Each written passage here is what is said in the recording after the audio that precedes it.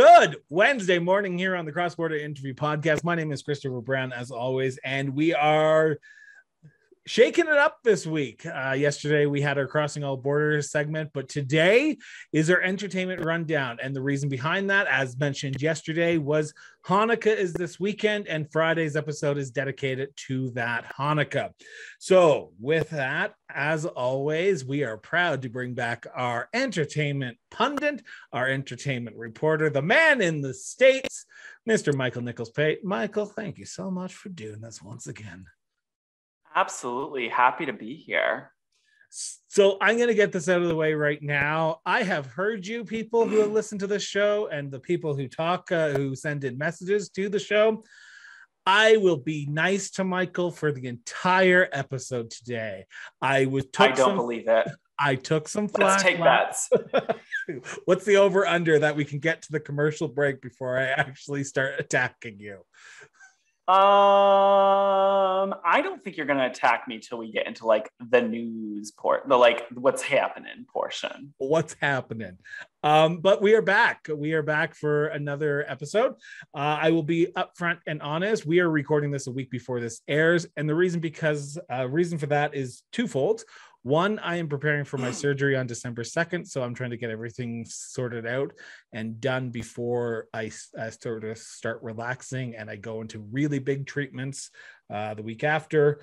But I want to thank Michael for changing up his schedule and doing this today. So Michael, once again, thank you for doing this. Thank you so much. Happy to be here. As always. So we are in the middle of November, almost at the end of November. Let's talk about TV, because that seems to be the big thing. Everything's, if anything was to come out, it has come out. What are you watching for the month of November? Oh, what haven't I watched? I finally can report back. I have seen You, season 3. Okay. Oh, bitch. It was everything. Miss Joe is crazy, but you know what? He's kind of hot. So, and also there was go ahead. I would let him stalk me. He's very hot. I'm ready for it. So for those who don't know what you're talking about, You is the Netflix series that Penn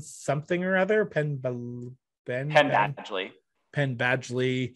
He plays a stalker. Sort of, yeah. He's sociopath who falls in love with a woman and then kind of stalks her and makes himself the perfect boyfriend for her. Okay. I the only reason I know this, and this is because it's been coming up a lot over the last few days, is there was a Fox News reporter in the last few days. Laura Ingraham. I was going to say Laura Ingraham, but it wasn't that. Laura Ingraham did something, and the chorus, the social media people went crazy saying it was comparing it to You. So did you see this? Did you hear about this? Oh, I watched it, and I've been watching it because the reason they called the show You is because one of the themes is he's watching these girls. So they wanted it to be whenever someone asked, "Oh, what are you watching?" You. No. What do you, the show You. But this should prove to everybody that she is as dumb as a box of rocks. Bitch, he even said it is a television show on Netflix called You. They have a show called Laura? No, bitch. When he gave up and was I'm done. I'm thank you.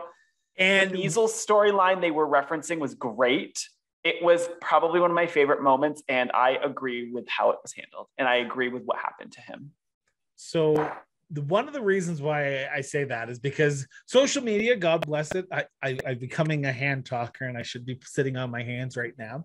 But one of the things that I saw was the right came out and said, well, Laura Ingraham was just doing the who's on first joke of Abbott and Costello. And you watched it. I didn't watch it, but I'm going to watch it after this. Did you get that sense that she was actually knowing what she was talking about and knowing what joke she was making? Or was it actually she didn't know what the person was talking about? God, the mental gymnastics people go through rather than just admit she fucked up. There was no who's on first bullshit. It was she fucking either did not get it or Netflix paid her a lot of money to do that. Okay. And I don't think that they would have. So. Touche. So with that, what else are you watching? Because we could go into who's on first for the next 40 hours if you want, sure but no. let's talk about what else you're watching. I also watched Lock and Key season 2. It was really brilliant. I'm excited for the next season. I think that they're doing a really good job with adapting the comics while at the same time keeping it original and fresh. They're doing what Walking Dead kind of failed to do. And it's really kind of cool to see it happening. I also have been watching along with Doom Patrol on HBO Max. Thoroughly loving that. For those in Canada who are listening to this right now, we get that on Crave. We actually do get Doom Patrol, but it's on Crave. It's been great. It's been a great season. It's just a fun show. I also have I finally watched Stargirl. I mean, yes, late to the party. Finally watched the second season. I really like this season. I'm really enjoying it. I think there was no filler episodes, and that's why I really like it. Because it's not fantastic. It's just fun. It's candy. Who doesn't love candy? Joel McHale's in that, right? He was in the first season, correct? Yeah, he's in the second season a little more. And then the third season, he's going to be a main cast member. So they're bringing him back. Because from what I remember, he's okay. If I can remember back to season 1, and this is a long time ago when I watched it. I think I watched it when it first came out. He's her father?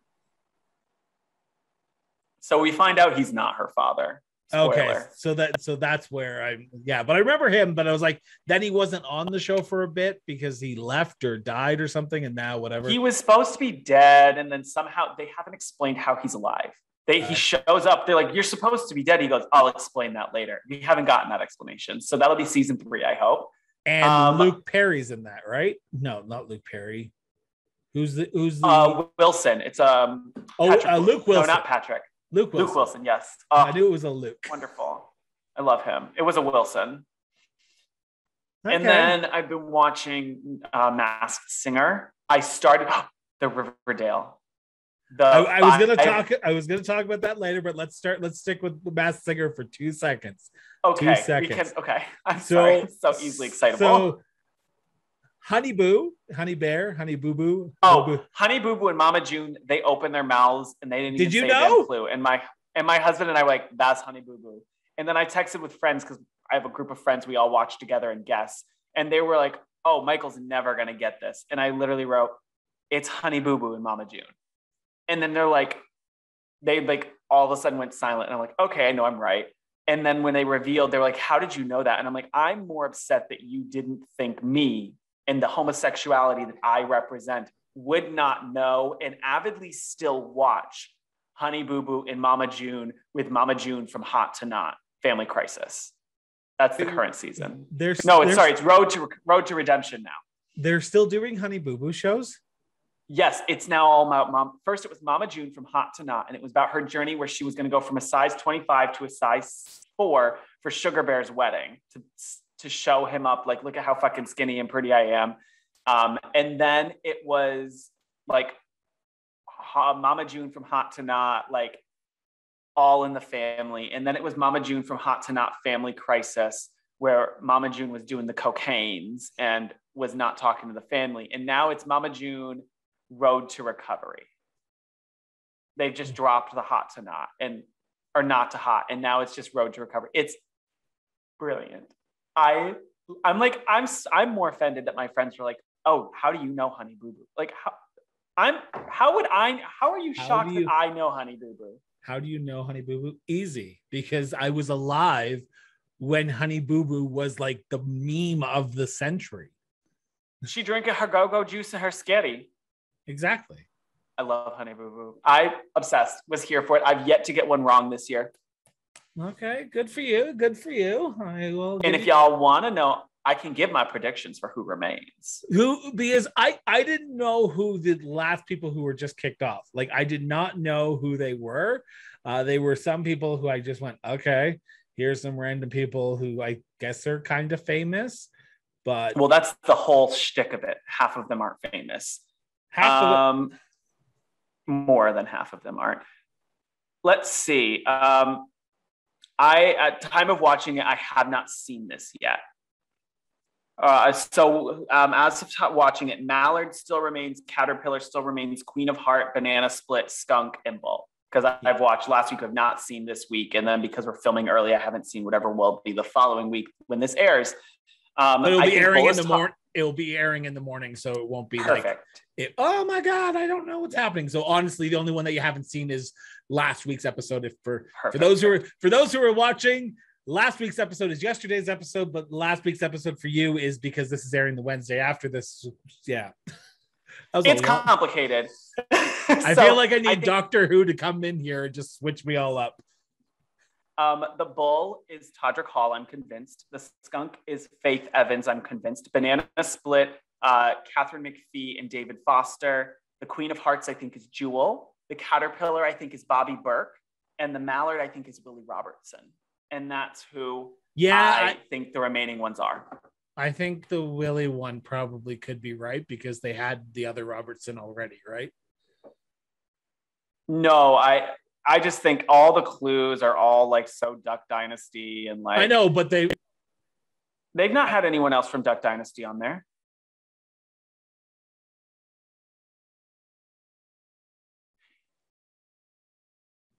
Okay, so I just found out live that I was correct on who the Mallard was. I'm already being bullied, so it's before. I am so sorry. I thought it was common knowledge. I haven't watched last night's yet. It literally was last night.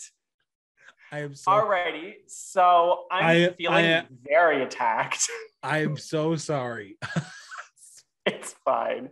Like I said, I already thought it was that guy anyway, so it just confirmed it for me. But I can tell you it's not no.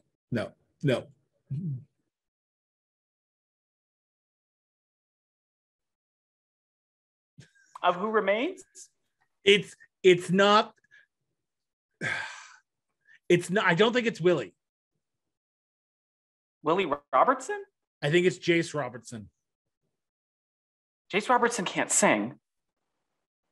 Willie can't either, but we can kind of sing. I mean, granted, the Mallard's not great. Irregardless.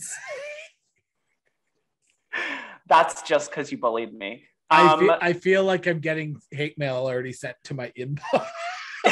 No, I think if it's not Willie Robertson, I'm going to be genuinely shocked because Willie Robertson's the only one that's friends with Chris Pratt, and they keep pushing that storyline that they're friends. So who knows? I will wait. I'm still sticking by Willie, and if I'm wrong, then Masked Singer's wrong. So I think you are 2 weeks past. Oh no, never mind. No,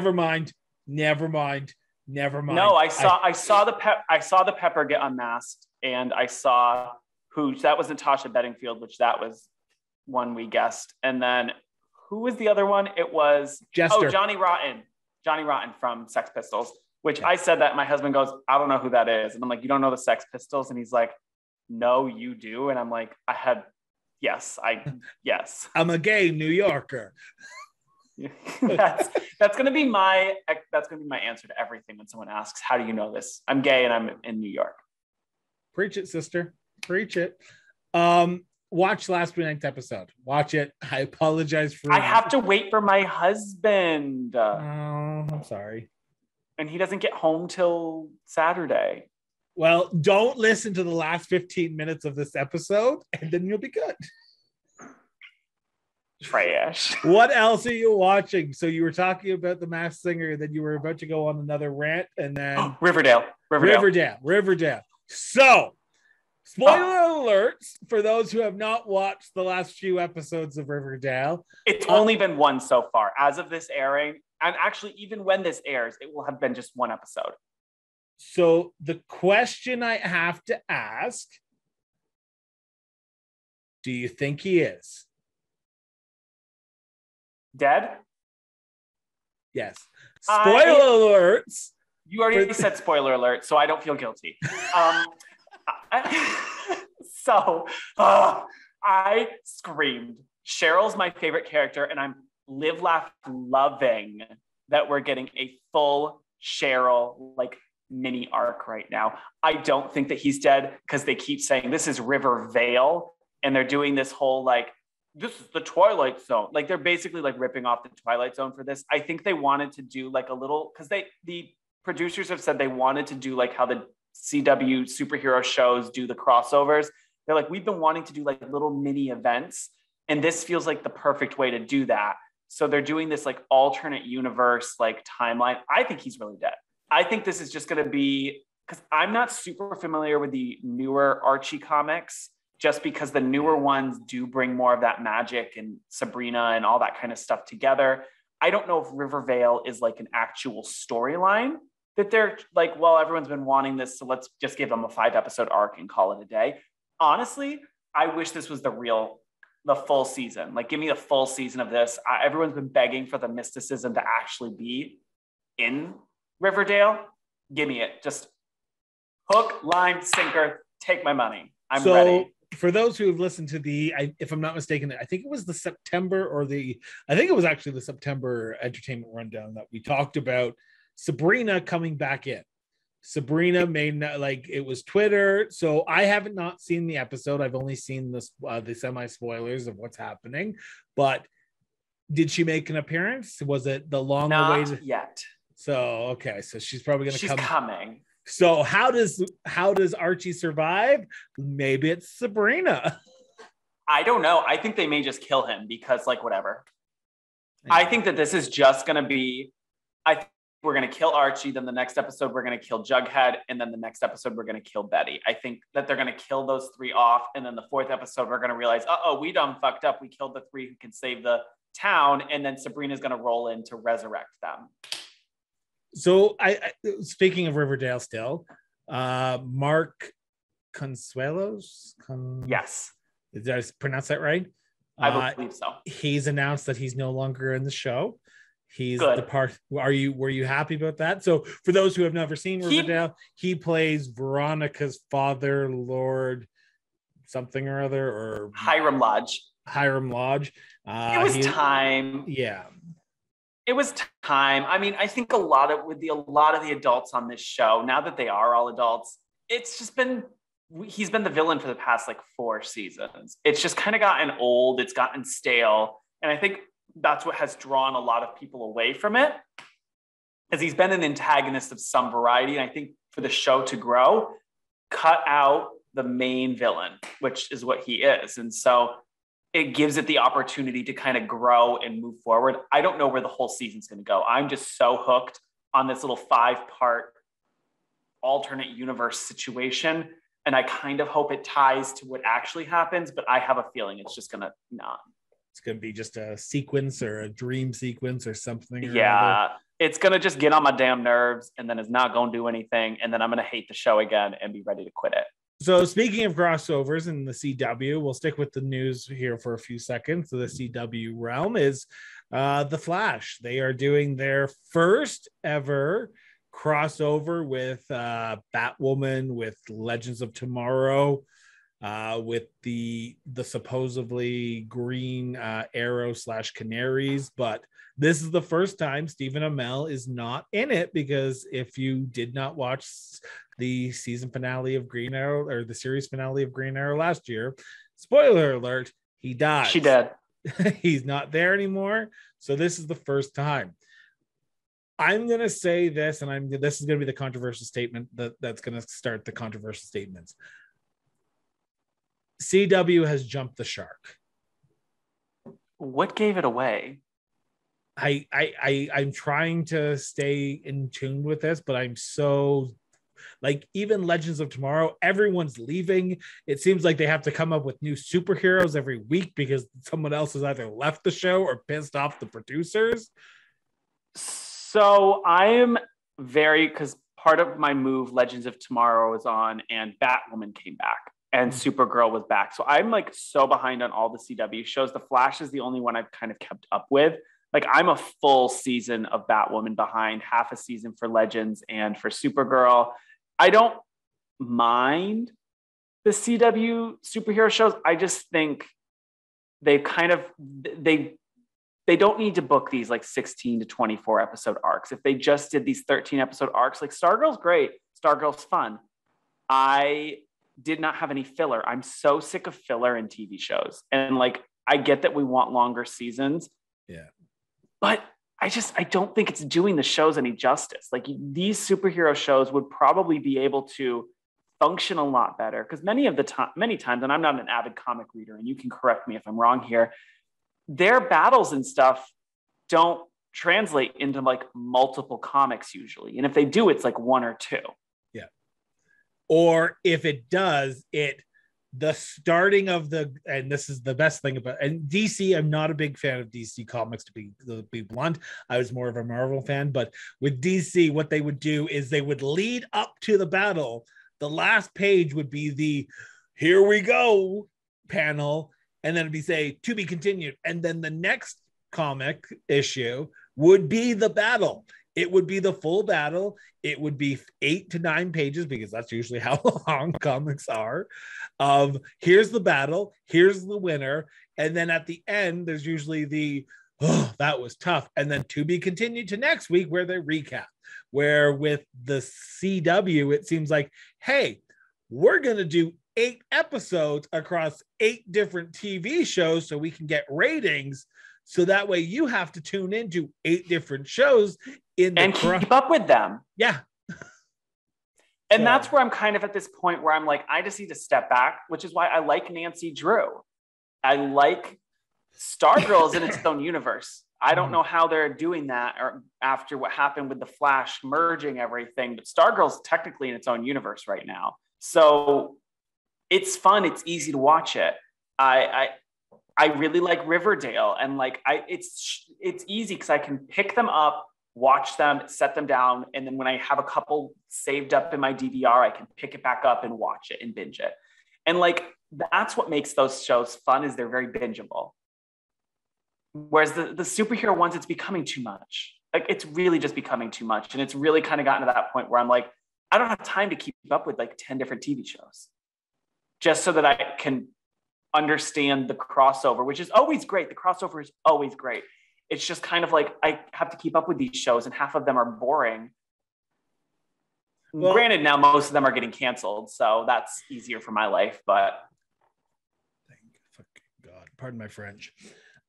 So before we go off on a tangent on that, what else have you been watching? Because there's one show that I've been watching that I want to mention that I just remembered that it was starting back up. So what else have you been watching?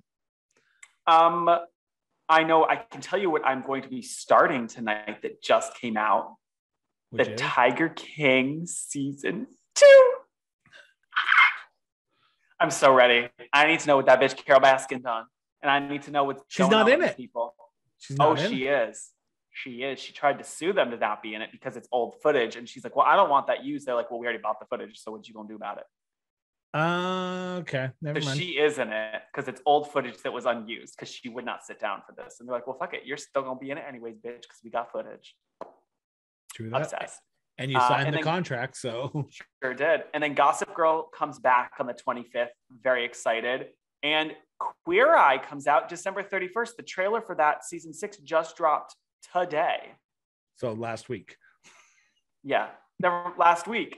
So I'm so ready for Queer Eye, and like that's everything television that I've done. All the very few things that I've done. So I have not been tuning into the good old TV recently. I've been trying to stay away from it just because I've been trying to get everything else done. But the one that I have been watching lately, which a new episode drops today, yet again, I'm a big, massive fan of the British comedies, so I think there's a lot of people who would not be surprised. But the TV show Taskmaster, they did try to do an American version of it here with Reggie Watts as the host. It flopped like there was no tomorrow.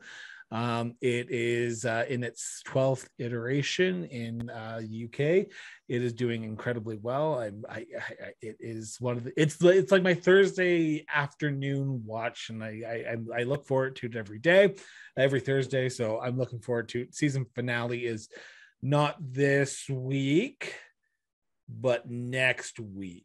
So the first week of this week is in the first week of December. So, and then the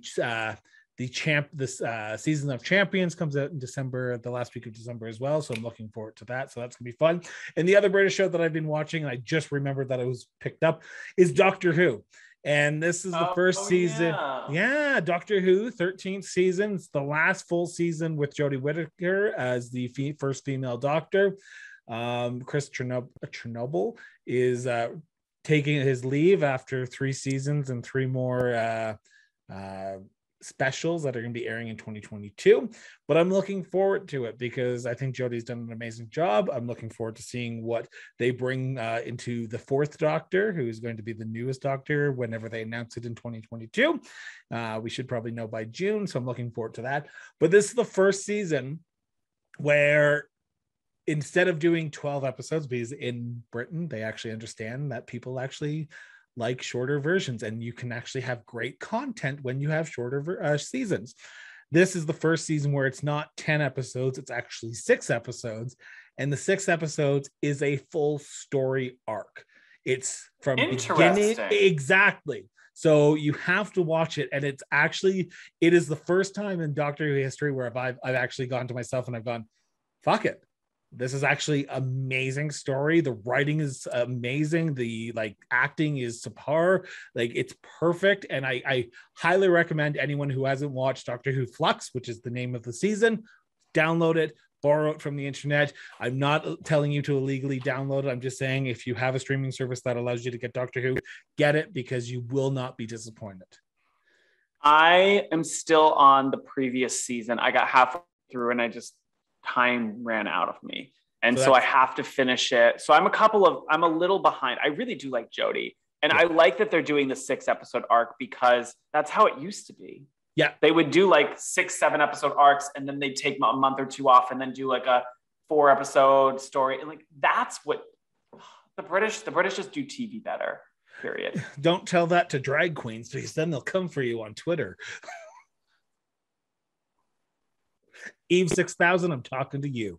I was going to say the name, but I didn't know if I could. Oh, yeah, sure. Eve 6000. We talked about it last. I'm so behind on Drag Race too. I just can't mentally function doing it. Yeah. I'm enjoying it, but I can't. I know UK is crowning the winner and it's just by the time this airs, the UK crown winner will be crowned, and the Canadian one will be failing miserably. So here we go. If it's not Elle of a Day, I don't want it. Yeah, that's who we're at right now too. And we're okay. If it's not Elle of a Day, then yet again. Or I like Kitty Scott. I just don't like Charity. Or no, what's her name? Versace. Crystal Versace. Yeah, Crystal. Which I'm not sure if you watched last episode, but we had the come to Jesus moment where they all talked about their sexual habits, and she came out as a virgin. Nope. Can't touch that one. Anyways, let's continue. So before we move on to movies, there are a few trailers that drop for some TV shows that are coming out soon, and I want to talk about them big because this one I'm actually really looking forward to because there's already controversy around it because the person the show is based on is already saying that's like a freaking makeshift China version of who I'm supposed to be. Oh yeah, she went on point. So the show Pamela and Tommy. It is a Hulu show that is going to be airing here shortly. I think it's actually in December, where it is the story behind the leaking of Tommy and Pamela's sex tape about how it was how it happened. Sebastian Stan is the Tommy Lee Jones, and I don't remember her name, but the woman who's playing Pamela is not, and I mean this with all sincerity, not as endowed as Pamela Anderson. Well, no one is. Exactly. So Pamela today, last week, said to some media people that it was basically a makeshift version of who she was. It's not anything. She doesn't look like her. It's bad. And I was like, whoa, Pamela's gone crazy. Come on, Pamela. So this has Seth Rogen. This has Nick Offerman. This has Sebastian. What? No. He's so hot. No. I need to know who this person is. Read me some more men. Lily James is Pamela Anderson. What do I know her from? She is a singer, British singer. Oh, Lily James? Lily James, I think so. No, she's not. I thought she was. Cinderella. Oh, maybe she is. Cinderella. She was in Cinderella. Oh, was she Cinderella? She was. Oh, bless her. Okay, I do know Miss Lily James. So Lily James is it is who it is.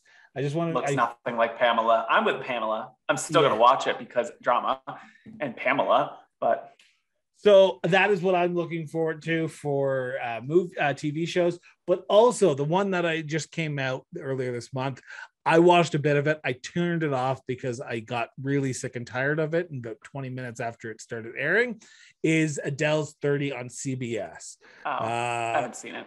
She sang in front of the, I want to say San Francisco Observatory or LA Observatory, the big white building in LA. The Griffith Park Observatory. Sure. I'm Canadian. I don't know these things. So she sang in front of there, sure. in front of a sold out crowd. She sang her hits. She sang some of her new songs. I didn't like it. I think again. Well, I think we've established that you hate Adele.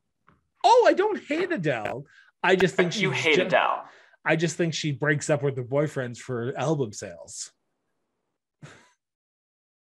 Every musician does that. Man, women, all of them. John Mayer does it too. Yeah, but John Mayer is more than a woman. More of a woman than a woman. Yeah, I went there. I need you to like superimpose Math Girl on me because I don't know what any of that. So just impose like math symbols like the Math Girl meme because I'm just like. Exactly. So that is the so we are done with the TV shows. Oh, well, actually, it's not really, because there's one that we still haven't talked about, and that's the HBO special that is coming out because it is HBO, and therefore it's a TV show. The Harry Potter reunion. I'm very shooketh by this. I didn't know we needed a reunion. I think they're just jumping on this bandwagon of we need a reunion for everything. I mean, Broadway's doing it too. I'll probably watch it because I just want to know what Rupert Grint has been doing. But I think it's buying an ice cream truck and giving out ice cream to children is what he's been doing. No, he did. That was what he wanted to do. He bought an ice cream truck and he just gives out free ice cream to children. I'm shooketh. You didn't know. I thought this was common knowledge. I love that I just shared this with you. No. Wow. It's literally like what his dream was.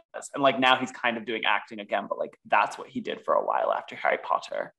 Good for him. Take some time off.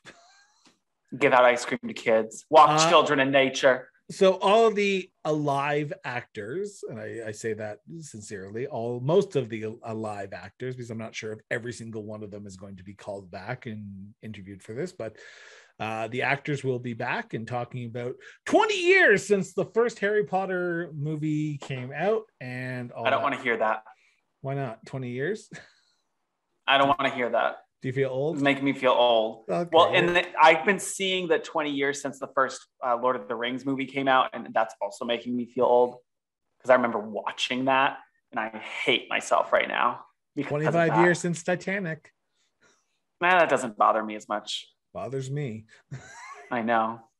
It royally bothers me. The one that I'm surprised that is not invited to this reunion show is the author of the Harry Potter series, Miss J.K. Goodbye. Nobody need her. Without her, they wouldn't be there.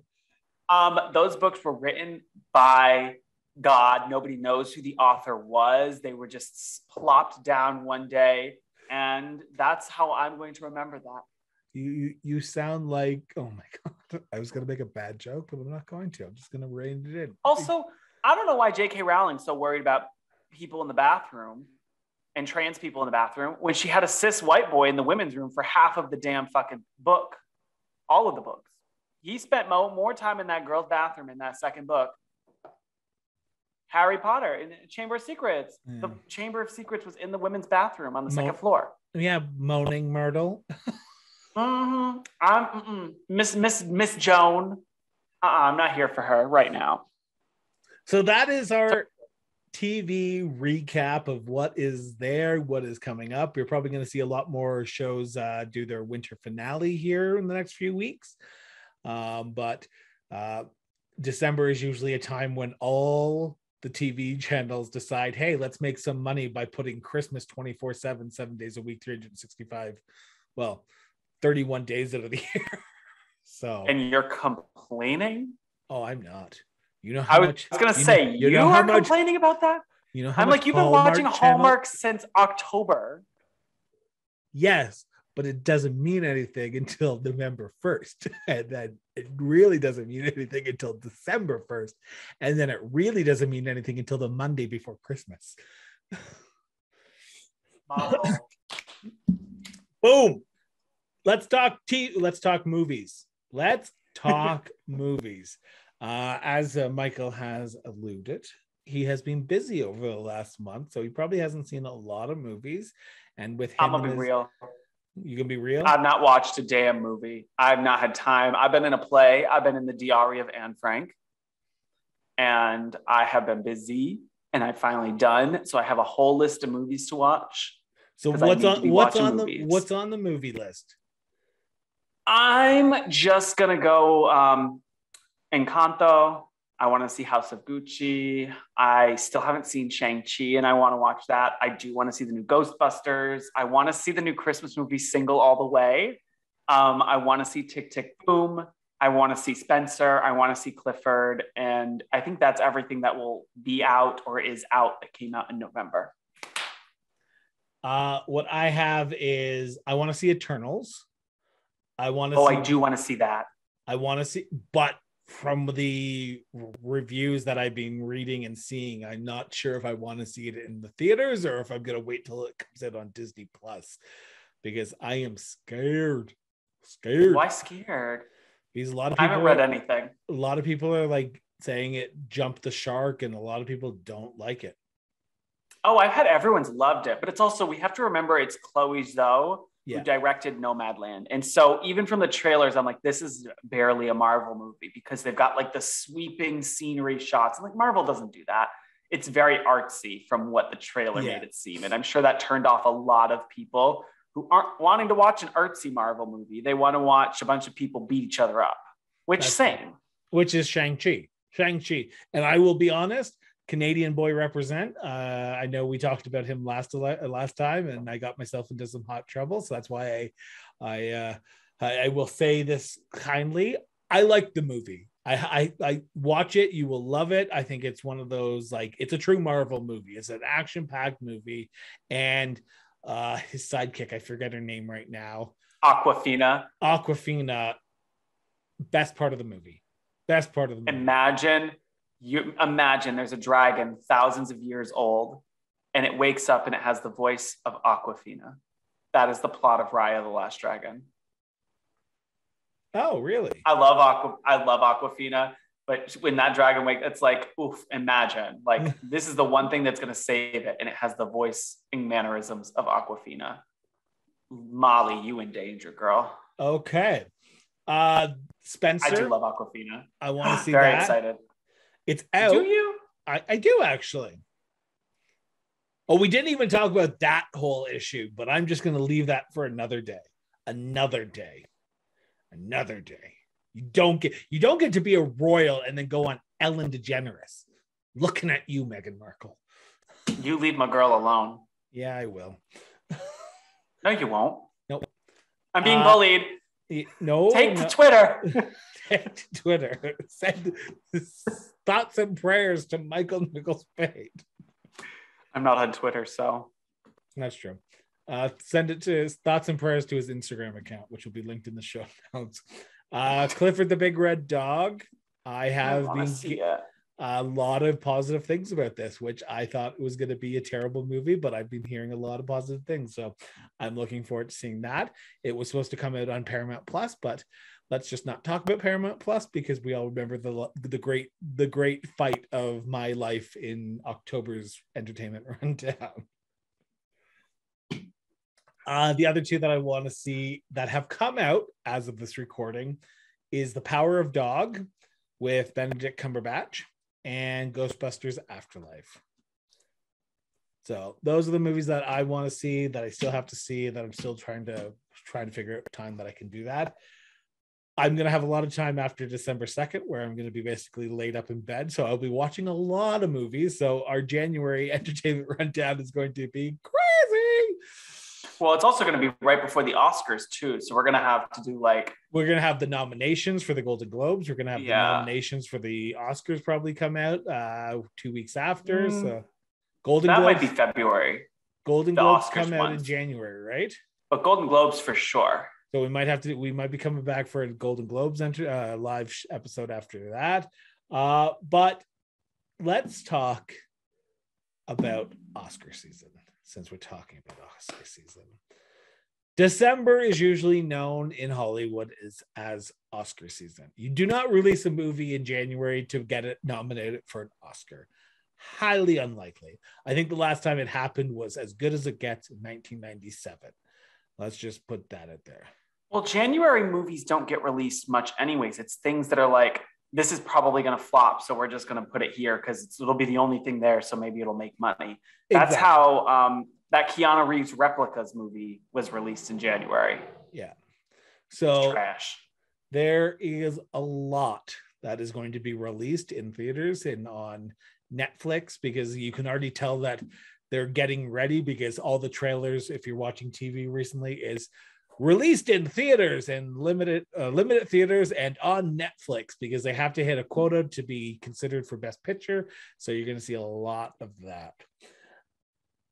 2 weeks in specific theaters to qualify for the Oscars. There you go. And I only know this because The Room, Tommy Wiseau's The Room, he wanted it to be potentially Oscar worthy. He thought it was Oscar worthy, and he thought, so he fully went and made sure to do all the requirements so he could literally submit it. And it's one of the worst movies ever made, but I only know it because of that and doing research into that movie, because I love really bad movies. Never seen it in my life. I refuse to see it. It's on YouTube for free. Yeah, I'm okay. I still haven't seen Avatar. I put them in the same category. Avatar, the blue people? Yeah. Oh, you're going to have to watch it when the sequel comes out, and they'll turn it into a whole universe. Yeah, I'm not going to see the sequel either. Did you watch Pocahontas? I watched Ferngully. It's the same thing. Exactly. I was going to say, did you watch Pocahontas? Did you watch Ferngully? It's both of them. Yeah. So I'm going to say, yeah, no. But talking about movies that are coming out that are going to be up for Oscar contention for sure. West Side Story, Steven Spielberg's rendition of West Side Story, already getting some attacks, but can I tell a whimsical little anecdote? This is part of your show, so you go right ahead, Michael. So my husband, the very first time he saw West Side Story, at the end, spoiler alert, if you've never seen West Side Story or you don't know anything about it, hold on. If you have not seen West Side Story, if you've not heard about West Side Story, I'm gonna offer one quick book you should read: Romeo and fucking Juliet. Continue on. Okay.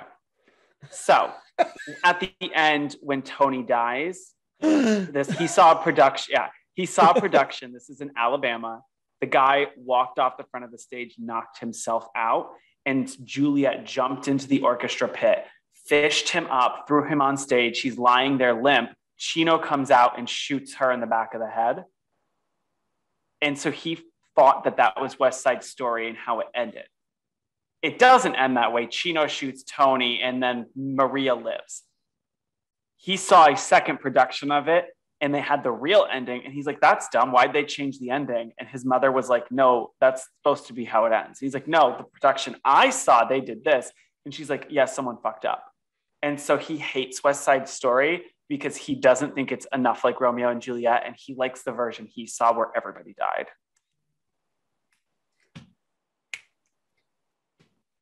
I'm kind of here for it. I just needed to tell a whimsical little anecdote about my husband. There you go. Don't Look Up, Meryl Streep, Leonardo DiCaprio. Adam Scott is the director. It is the Adam Scott version of whatever the hell he thinks the 2012 disaster movies pandemic was, but it's just a complete clusterfuck. I might watch it because I'm a big fan of Meryl Streep a bit, so she might get nominated. She'll probably she will get nominated. She's going to best supporting actress. We're putting it out there right now. She is going to be. She's not going to win. She's going to get nominated, but she won't win. Just like Leonardo's going to get nominated. He ain't going to win. Jennifer Lawrence is going to get nominated. She might win. Miss Jennifer usually wins when she's nominated. Yeah, we'll talk. We're going to have to jump over that hula hoop later.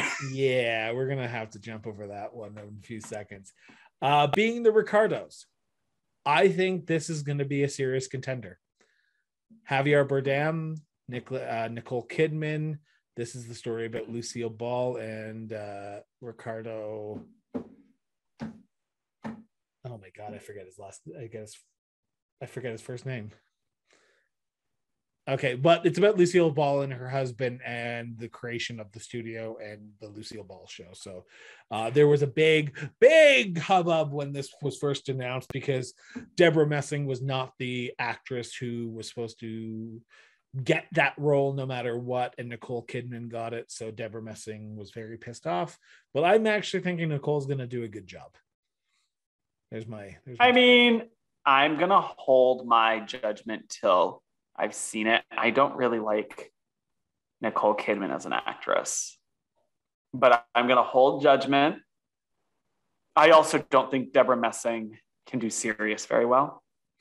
And the last time Nicole Kidman did a movie about a remake of a TV show, it did not go well. Bewitched. Anyways, I just am not a big Nicole Kidman fan. I know that's like blasphemous or whatever, but like, oh well. The highly anticipated, I think Marvel and Sony's feud is making this one of the most must-see movies of 2021, if not the last 10 years, is Spider-Man No Way Home. Okay. Thoughts.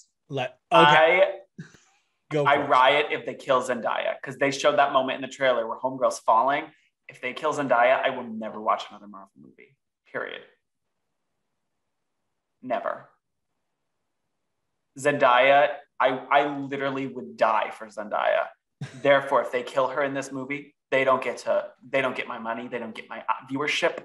I say that now, but we'll see if my mouth is where my thoughts are. Mad. Also, are they really trying to convince us that Tobey Maguire and Andrew Garfield are not going to be in it when they literally are taking their villains and putting them into this directly from those universes? Yeah. But again, this is the hype that Marvel is so good at, right? Marvel is so good at showing you shit, and then you go into the movie and nothing you've seen is in the movie. And this is the part of the Marvel and Sony gamble that I think is going to pay off dividends. I think this is going to probably beat Avengers Endgame in sales. Agreed, because everyone's ready for it. Exactly. And people are looking forward for that one shot. And I know there's been leaks online about if Andrew and Toby are in it, and there's been leaks of what villains are in it and what actually is going to happen. Agreed. They've shown all the villains. Okay. They've shown 5 of them. There's still allegedly one missing if they are in fact doing the Sinister Six. Because the trailer showed 5. Did the trailer show 6 and I'm just blind? I'm just going to continue on. Yeah.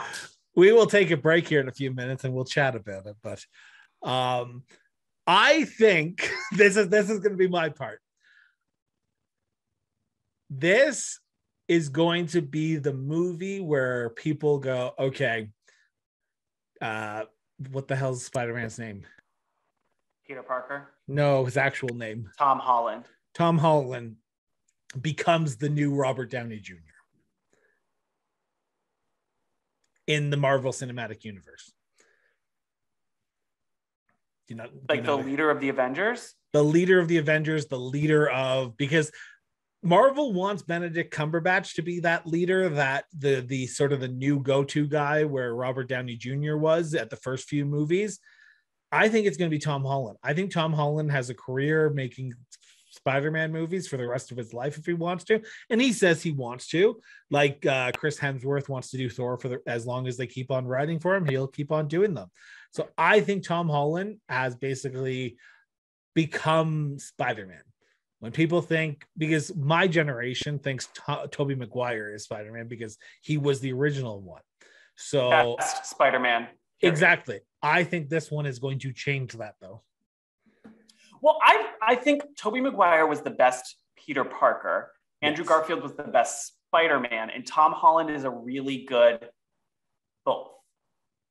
Like he's not the best Peter Parker because Tobey is better. He's not the best Spider-Man because Andrew Garfield's better, but he's so good at both. He's honestly the best pick for that right now, especially right now, because he has the best part. He is good with both sides of it. Whereas there was a lacking on Tobey's and there was a lacking in Andrew's. Mm-hmm. So I'm looking forward to this like there's no tomorrow. I have not gone to a theater in a very long time, but this might be the first movie where I might have to actually go to my Jewish husband and say, hey, let's celebrate Christmas as the Jewish people we are at a movie theater. I love it. And then go to Chinese food right afterwards. I love it. Exactly. So that is my prediction. I think it's going to be possibly nominated for a lot of Oscars in the visual effects categories. So okay, yes. So, I'm like, Oscars for acting? No, there's like 3 that have ever been nominated for acting for a superhero movie, and let's be honest, none of them should have won. Won or even been nominated? Won or I don't think they won. Who won? Heath Ledger.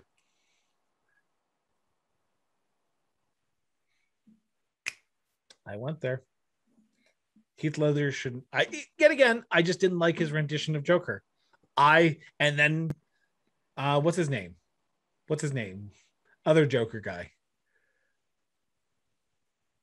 The last Joker. Joaquin? Yeah, him. I'm triggered. He shouldn't have won either. Apparently, if you play the Joker, you win an Oscar. Yeah, well, no, not unless you're Jack Nicholson, who was the best Joker, who was the greatest Joker of all times. I need to go. Well, we're about to take a break here for 2 seconds, but we have a few more movies before we talk about the big one, because we're on the other side of the commercial. We're going to battle it out over the biggest movie news story of probably the last 2 weeks. But The Matrix Resurrection is coming back. Okay, we're bringing Neil Patrick Harris into the Matrix fold. We're bringing Jonathan Groff into the Matrix fold. Understandable. You do what you have to do. Lawrence Fishburne doesn't look like pander to the gays. Exactly. Leather in the gays. I don't understand it. So good for them. The Wazowski sisters are directing this, so they directed Wachowski. Sure.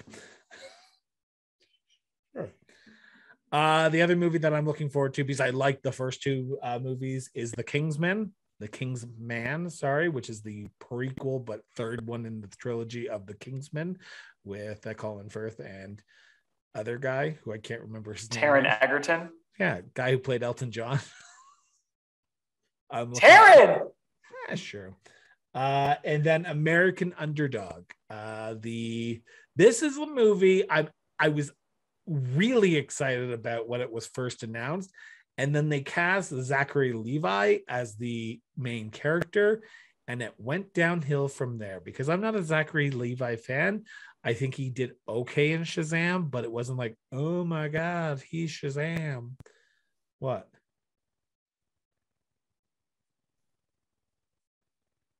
Did I lose you?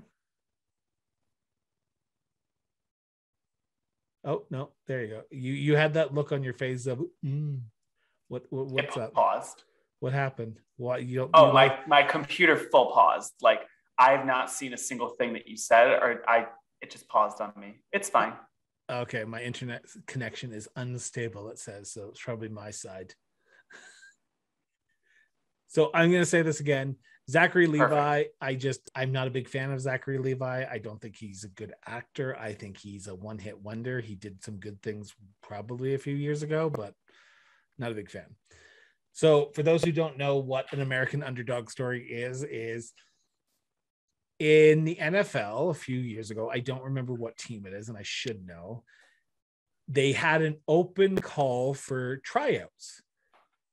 And this grocery store clerk went and did a tryout, and he became part of the team.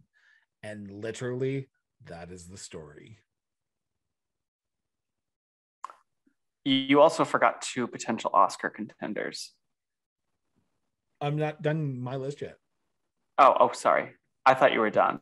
I was so bored by Zachary Levi's entire story. But let's I just wanted to move past it. I will let you talk then. What are the 2 movies that I forgot? Nightmare Alley. Okay. Which I don't know what that is. And the Venus and Serena movie that Will Smith's doing. King Richards? Yes. You think he's going to be nominated? No, I think those girls are going to be nominated. For supporting actress? Mm-hmm. And then I think one of them will. No, they don't give awards to children. They just nominate them. I know, but if they do nominate the 2 girls at the same time, they'll split the vote because there'll be some people who vote for them, and then Meryl Streep will walk up the middle. And then Frances McDormand will win and will be triggered. Yes, The Tragedy of Macbeth, which is with Denzel Washington and Frances McDormand. They have made the announcement. They have predicted that this movie will be the first time where an actress or actor gets nominated for Best Picture and Best Actress back to back, with potential of winning both back to back. So interesting. Exactly. So this is the dark horse in the race that I think is going to be the one that you're going to have to watch out for. So any other movies that you're looking forward to in December before we take a quick break here? No. Okay. So everyone will be back in about 45 seconds. I just have to do a quick something quick, and then we'll be right back. So talk to you soon.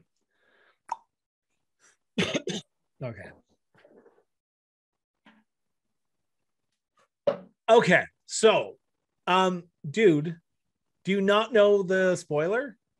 Isn't it the Sinister Six and it's Mysterio, right? No.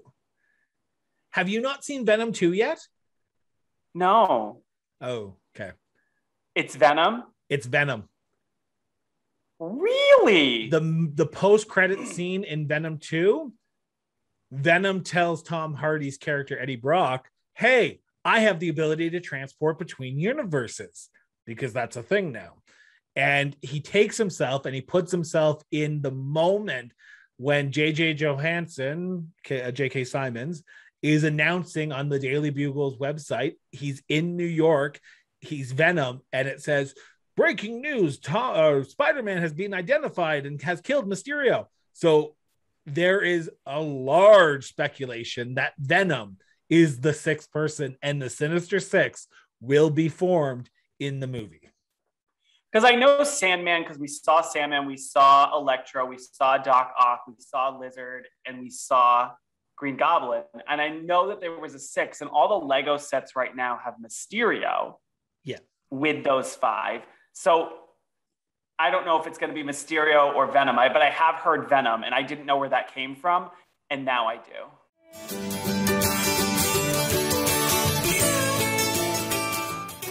Journalism is in crisis, and our mission here at the Cross Border Interview Podcast is to tell the story that isn't being told. It is vital that independent journalism survives with the rise of fake news. Every penny that is contributed to the Cross Border Interview Podcast goes to help continue our work to tell people's stories. All of our content is produced and edited by our team. The Cross Border Interview Podcast provides entirely free content, and we will never hide stories behind paywalls. By supporting a new model of journalism, our listeners, like you, are supporting real, independent journalism. Consider making a monthly donation via our Patreon account, or make a one-time donation by Interact e-transfer. Now, let's get back to the show.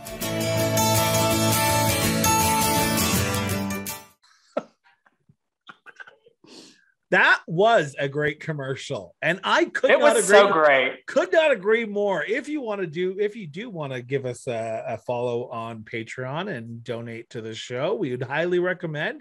Like the commercial said, go to patreon.com/crossborder interviews. We have memberships there, and you can just check it out, and just $3, $4, or $5 a month. It does help us continue the show. So head on over to Patreon, like the commercial said.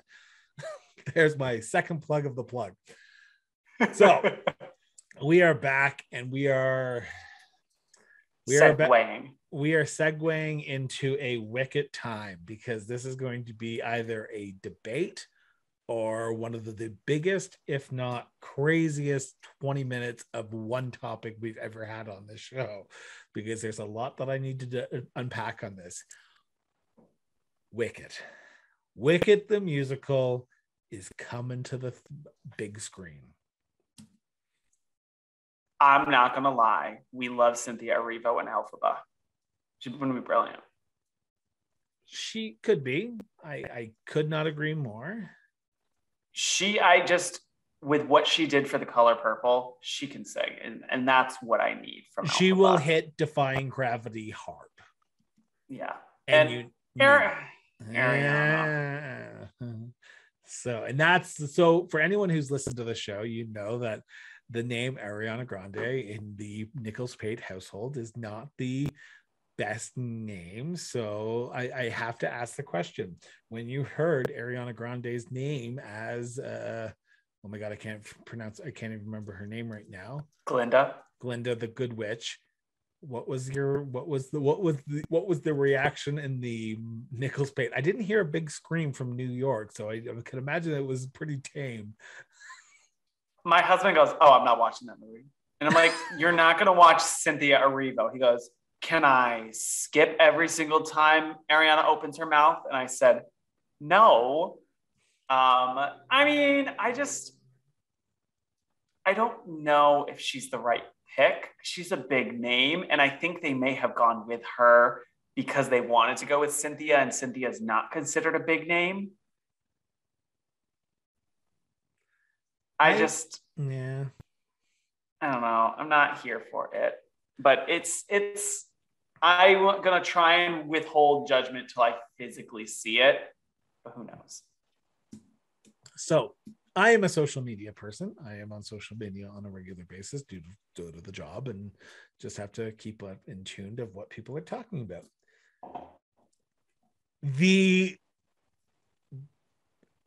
The social media realm went crazy after the announcement of Ariana Grande as Glinda the Good Witch. People were making fun of a certain actress who was up for the role as Glinda the Good Witch as well. Do you know who I'm talking about? I believe she once said she wanted to shit in the wig of one of her cast members on the hit Ryan Murphy television program, Glee. I think you are talking about the same person that I am. It's Leah Michelle. I think her name is Leah Michelle. And you would be right. The attacks that she got after that announcement, it wasn't about the two people who have just been cast. Literally, the news is, haha, Leah, you didn't get it. Well, that was the attacks after Beanie Feldstein got announced as Fanny Bryce in Funny Girl on Broadway.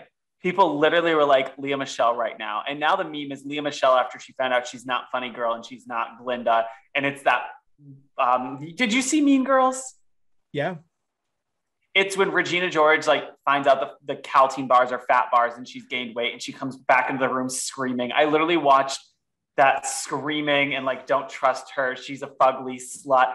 And it then slapped it down and it was Ariana Grande and Beanie Feldstein. And I was screaming. Before we talk a little bit more, I got to ask the question. Is Leah Michele canceled? I feel like she's been canceled and people are, the reason I ask is because she's in a new movie. She is? Yes. Her, Jonathan Groff, Skylar Astin are coming. Oh, they're in the Spring Awakening reunion. No, they're doing the movie Spring Awakening. Oh, they're doing the movie with them? Yeah. The original cast? From what I understand, from what I saw in Skylar Astin. Interesting. She is canceled, ? I mean, she was canceled when all that stuff came out when her co-star was like, oh, so you say Black Lives Matter, but you literally tried to shit in my wig and like made my life hell.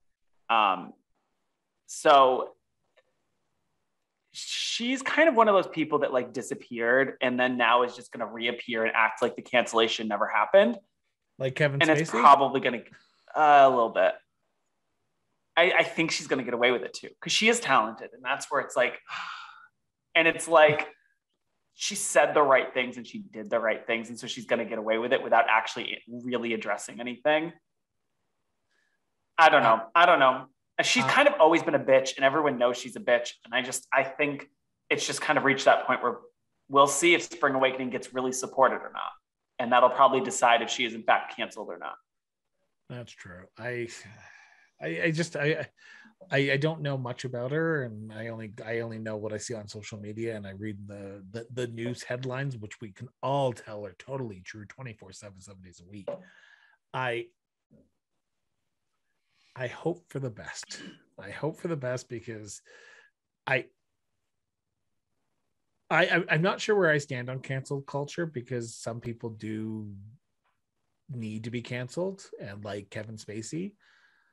I think there's a lot of people who just jump to the conclusion that you have to be canceled if you do something wrong, but we will leave yet again, and you know where I'm going with this. There's a lot of people like a certain personality called RuPaul who has said things, who does things and seems to get a pass.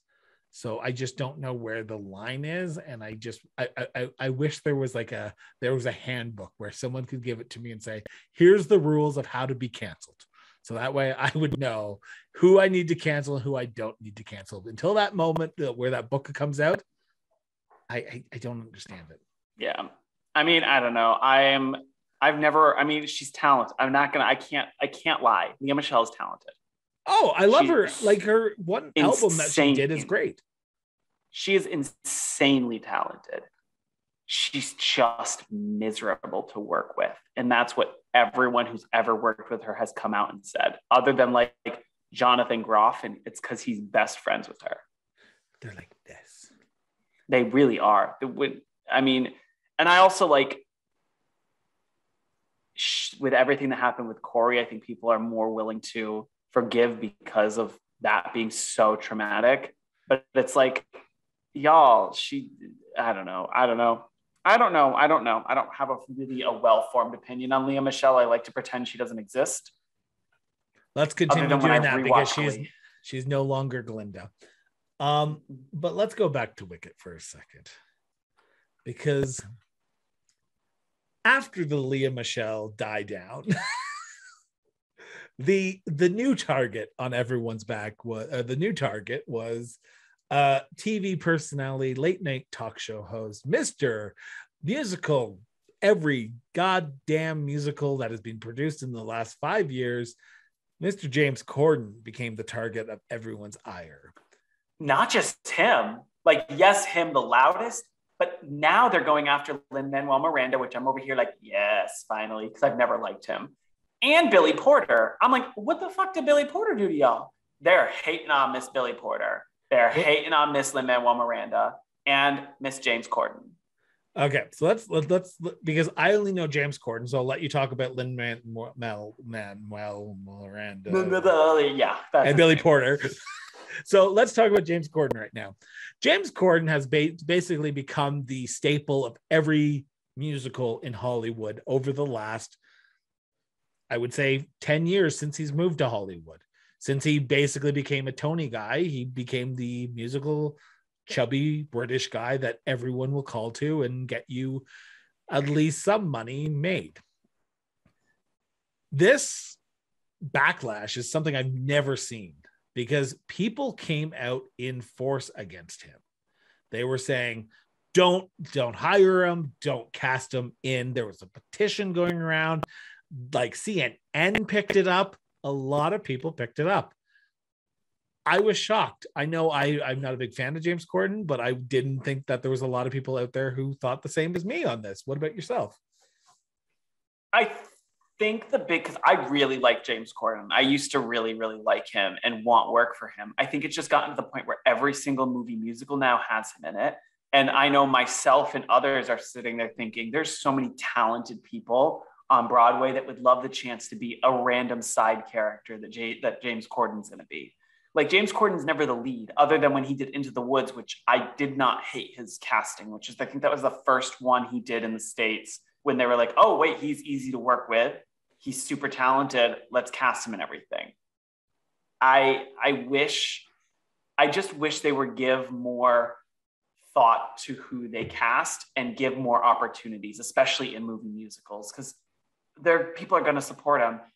Grab people from Broadway who are more talented or who've never had a shot to give them that shot. And there are other British people out there, Hollywood. I hate to say that, but if you're looking for a British singer, you do realize you can go across the pond and actually talk to England and be like, hey, what London Broadway show is being released? And let's see if we can find a good singer. There's some. Yeah.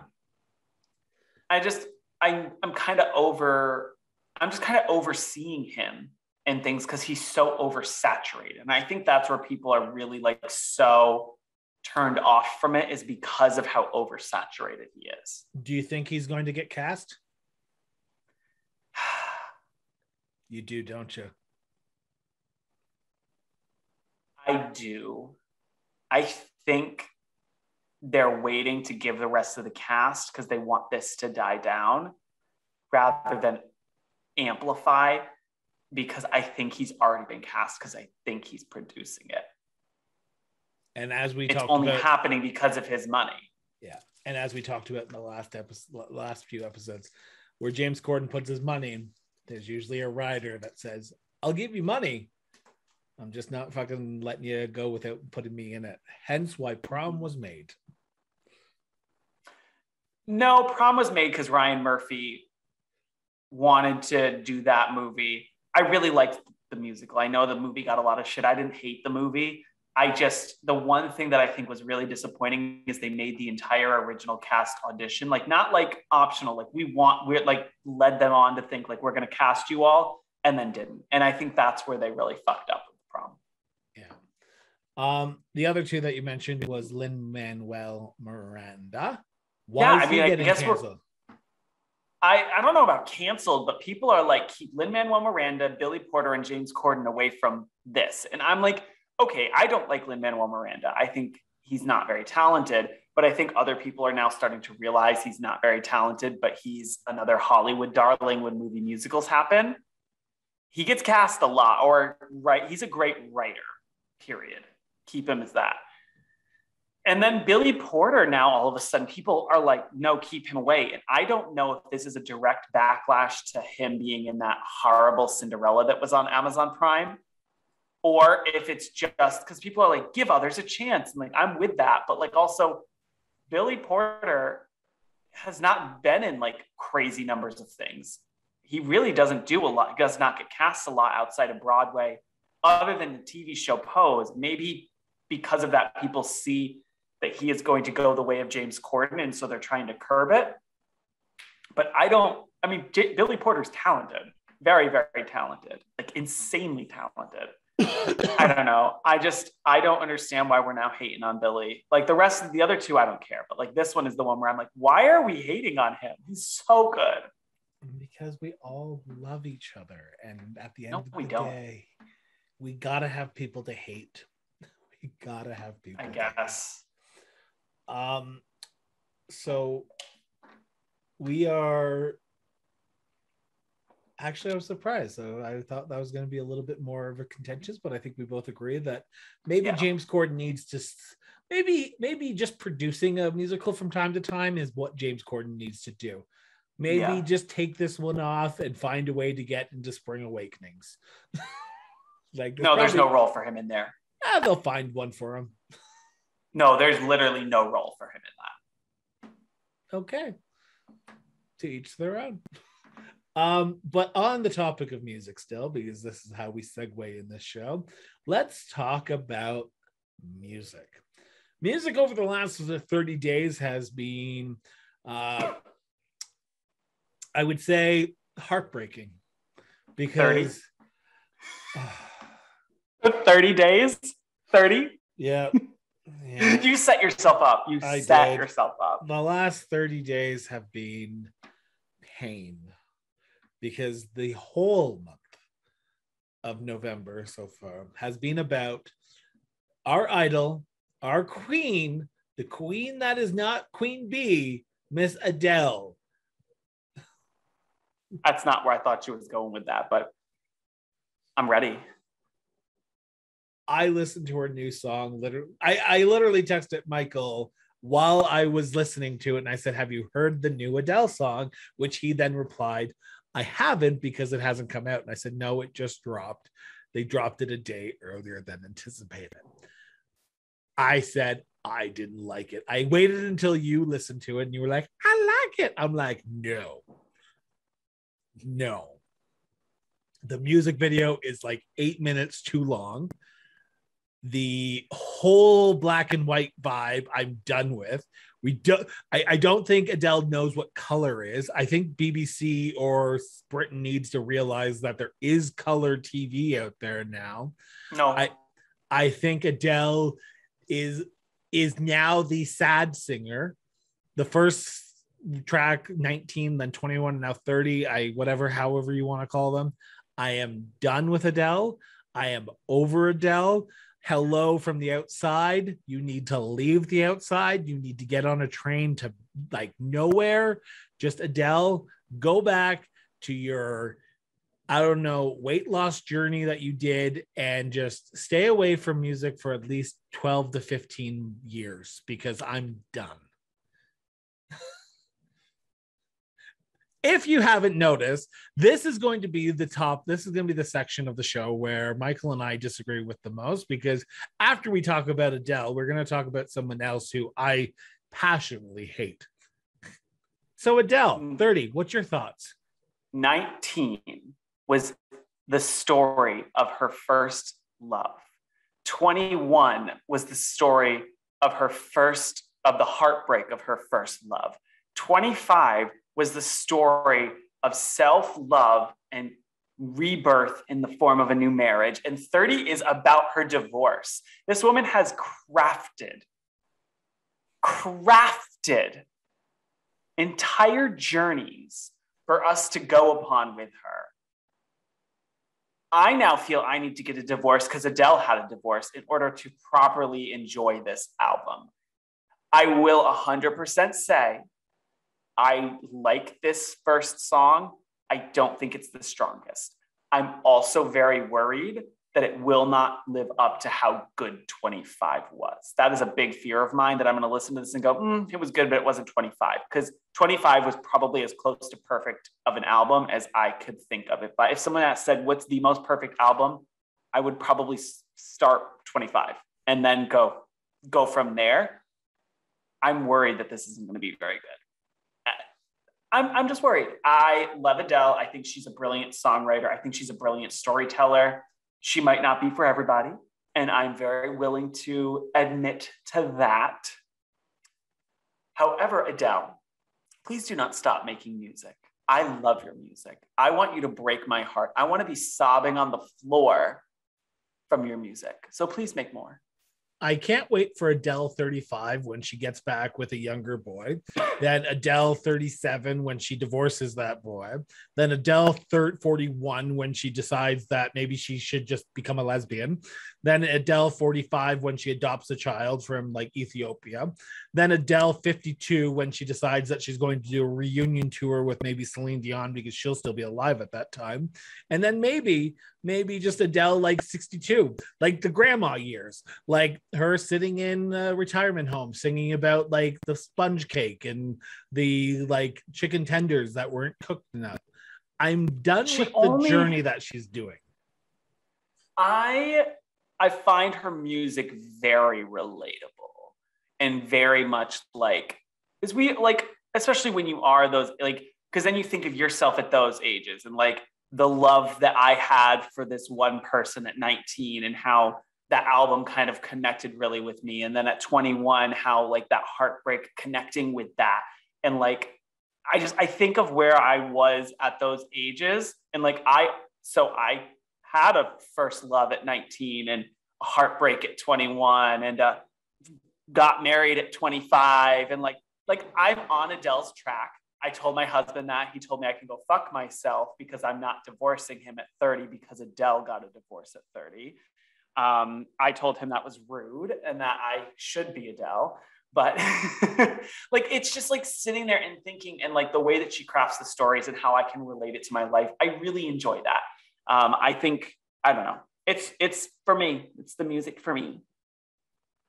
I am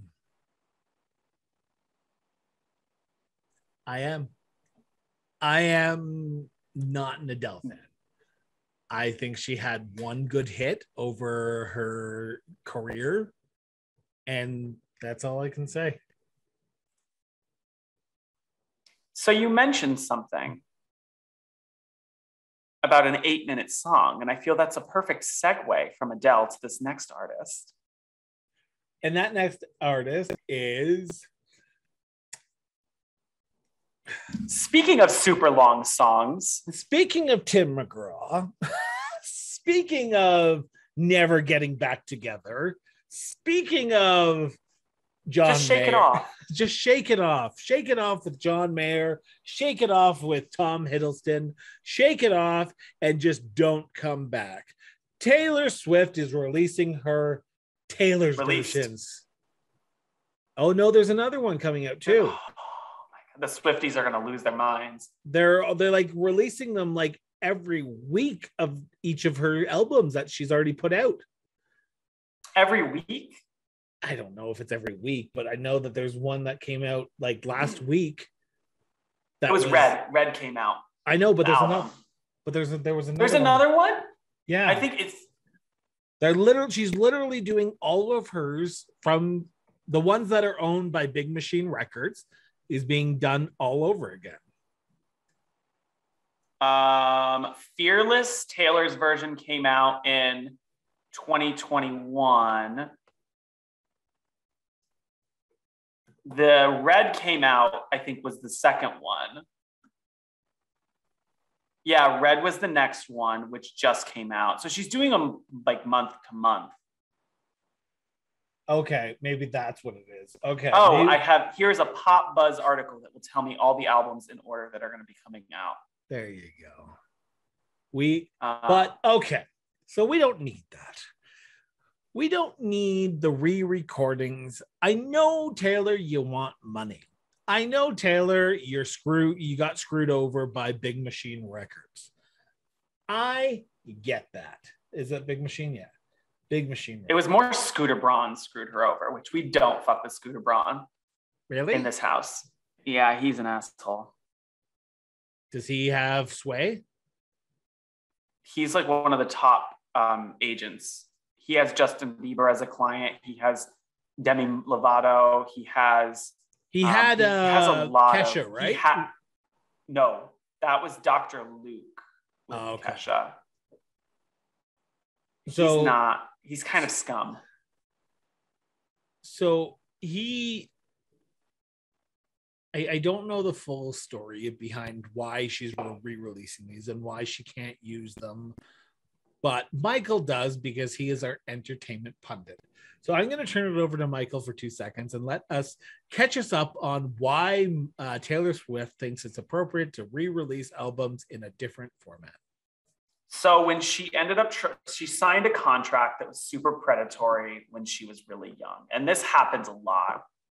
Younger artists, they are so excited to just be picked up by a music agency that they'll sign an article or they'll sign a contract that says, for every album, you don't own your music until this specific thing happens. In Taylor's instance, it was, you don't own your album, you don't own your first album until you write your 6th album. And you don't own your 2nd album until you write your 7th album. So the most recent albums, she doesn't own. And so when she wanted to leave the agency that she was at, or the recording label that she was at, to go to a new one, they basically told her, great, we own your 5 most recent albums and you are not allowed to sing any of those songs at any concert, the way that they're written. So she doesn't own the rights.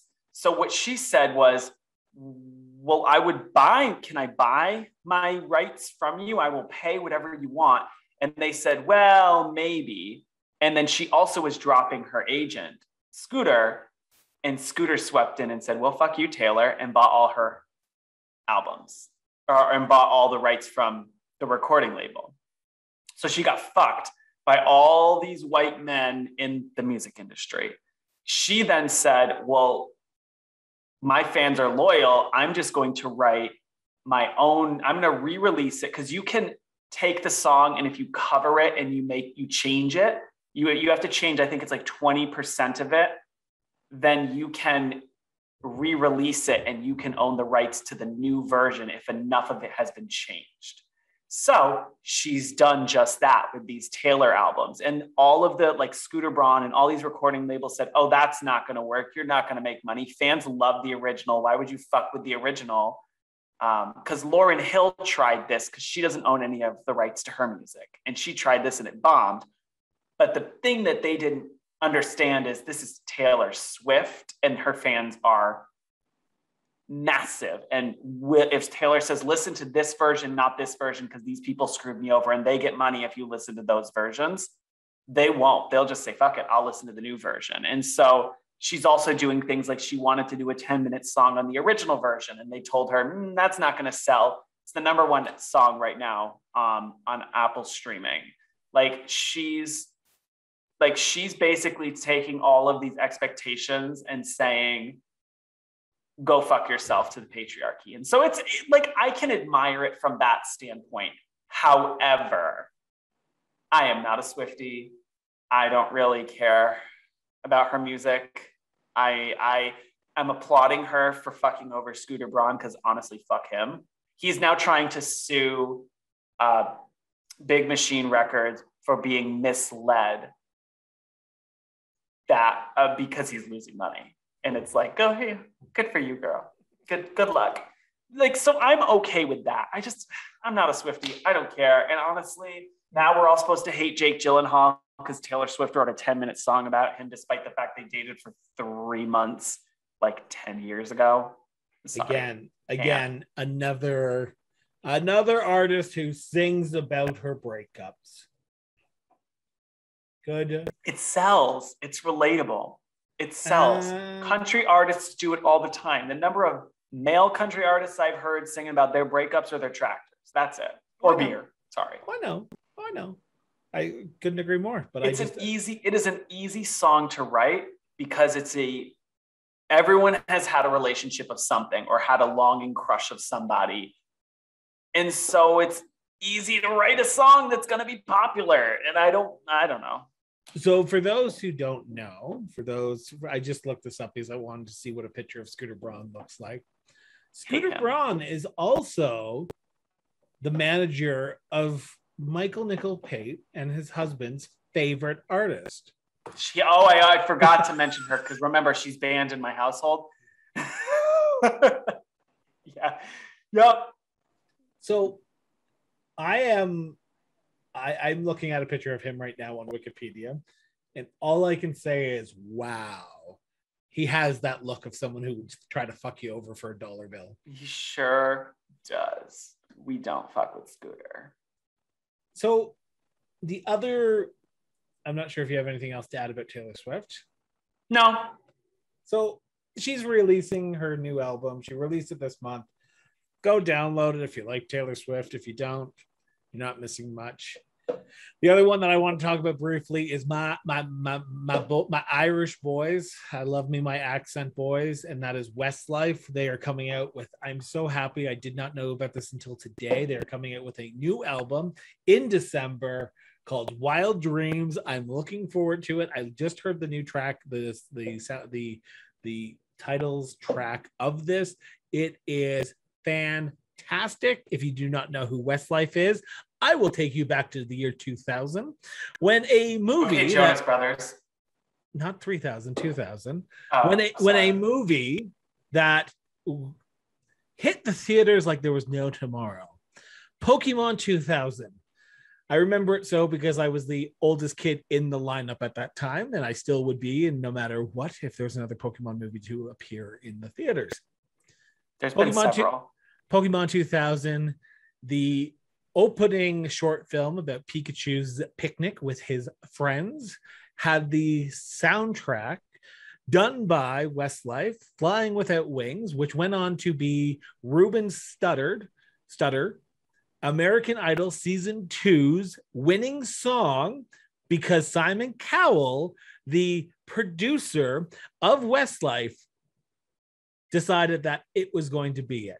It screwed over Westlife from ever getting into the American markets because that was the song that they were going to come out with, but Ruben Studdard recorded it, and that's where we are. So Westlife is coming out with a new album. I'm looking forward to it. I'm excited. I've not looked forward to this album in a very long time, and now I'm very excited about this new one. Huh.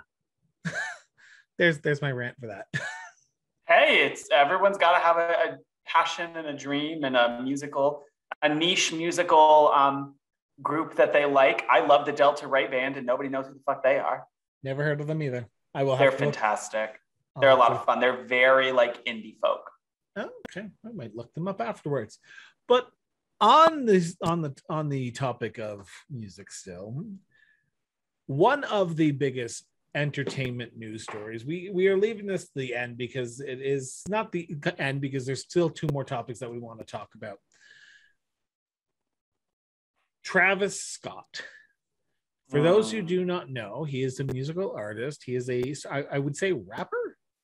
Yeah, he's a rapper. He's a SoundCloud. Well, he was I don't know if he was SoundCloud or if he was just rapper and got found out the normal or the old way. Okay. So there's a difference. He is a rapper, and he held a concert this month in Las Vegas. Where?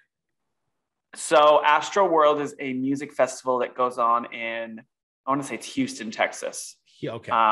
So you tell the story because you know this a little bit more, because I only know that what the result of it was. So it is a music festival that I think it was the third or fourth year that it was supposed to be happening.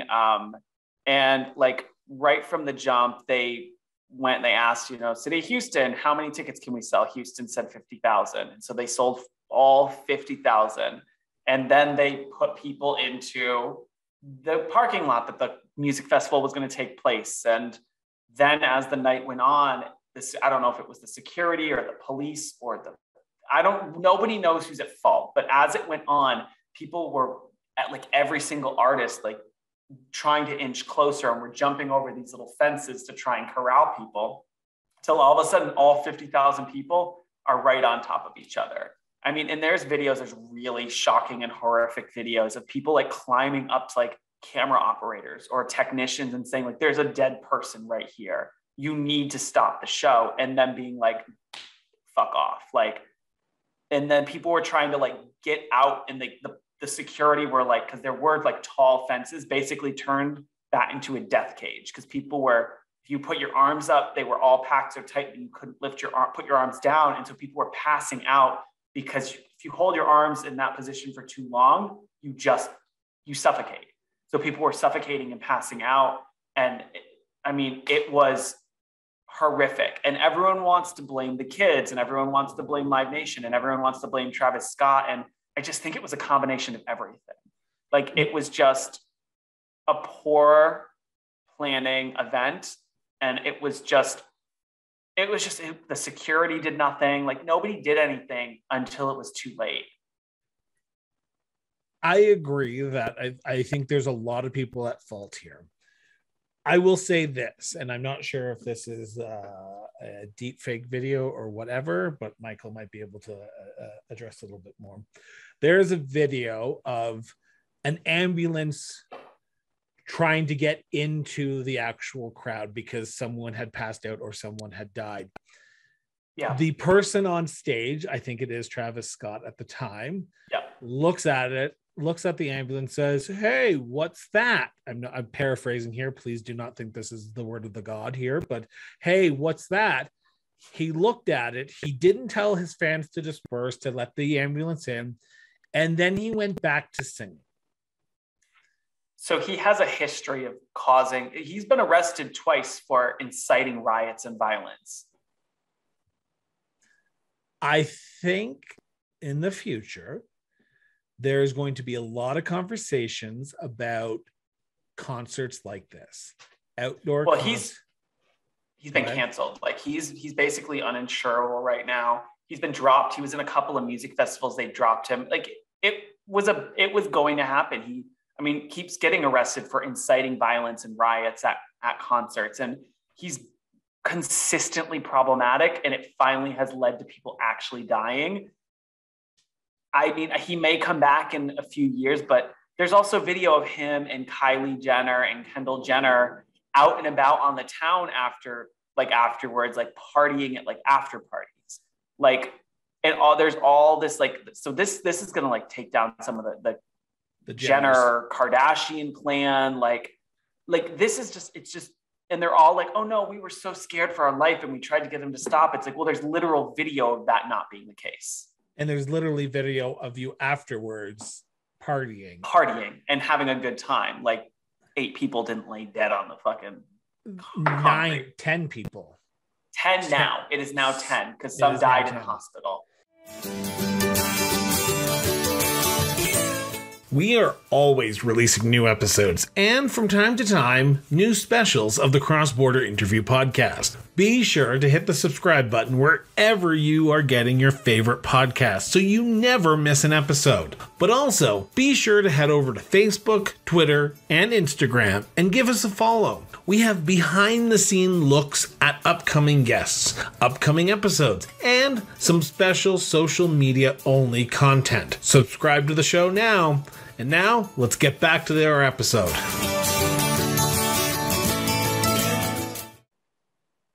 So we're back. I just want to let you know that we just had to cut away for a second because we were having some audio issues. I apologize for that. Hopefully that doesn't happen again.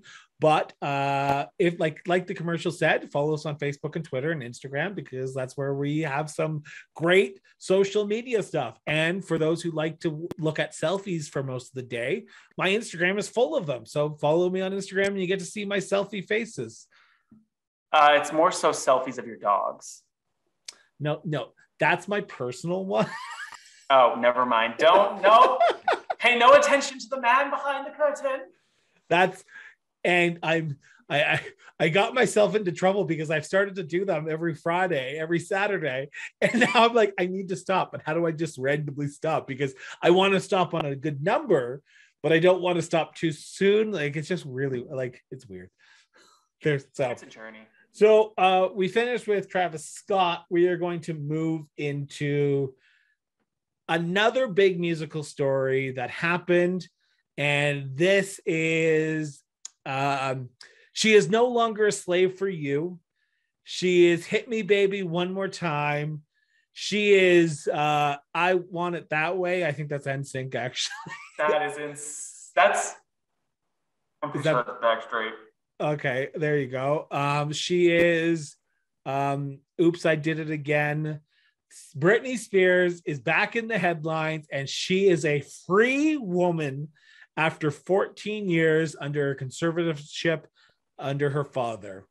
Hallelujah. I need us to pop some champagne, something like my bitch is free. And I just need everyone to remember she owes us not a damn thing. She owes us no music. She owes us no tour. She owes us nothing. Like, I desperately want more Britney Spears tours, music, anything. But I also need to remember she has been captured and captive and stuck for so many years.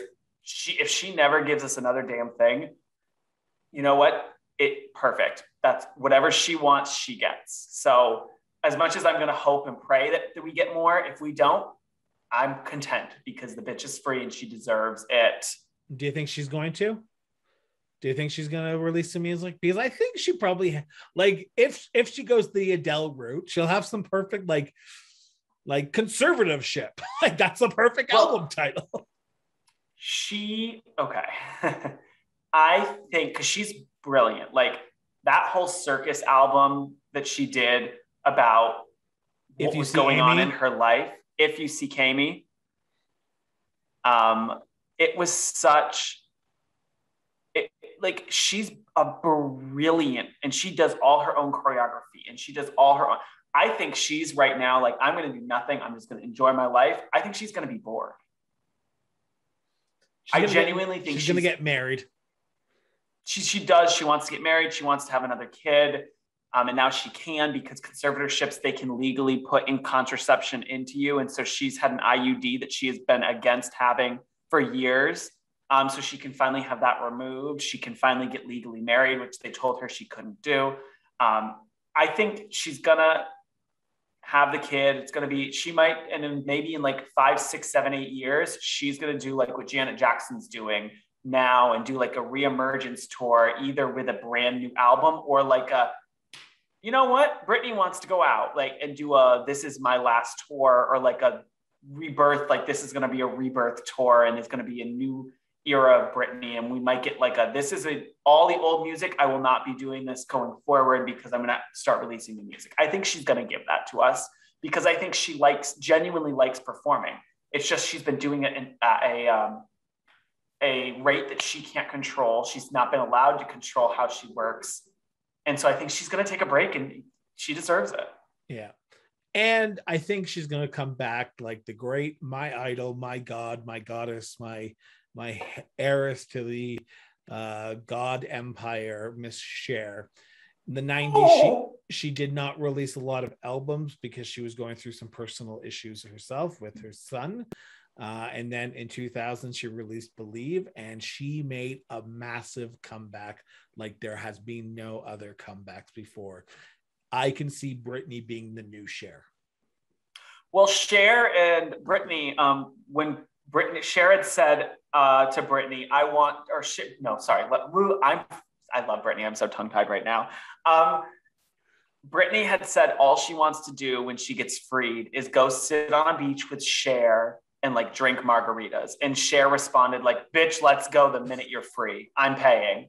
And so I need that to happen now. Like, I love Cher. I love Britney. Like, this is what I need. Cher doing I'm a Slave for You would be the best album ever. I think a Britney Spears Cher collaboration is just what the doctor ordered. That would be the epitome of all gay culture just colliding and everyone just like having convulsions for at least 12 years. It would be bigger news than ABBA coming back. Well, Cher did an ABBA cover album, so maybe she does a Britney Spears cover album. We don't talk about that train wreck of it. I didn't hate that. I didn't hate the album. Album. I did. Oh well, you don't like Adele, so. Yeah, but I love Cher. Cher is amazing. Cher is wonderful. So she is free. She's a free woman. We're happy. We're excited.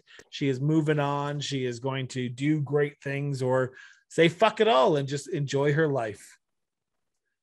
It's like that scene from The Wiz after Eveline dies, where all of the slaves are dancing around going, can you feel the brand new day? Okay. It is. It's amazing.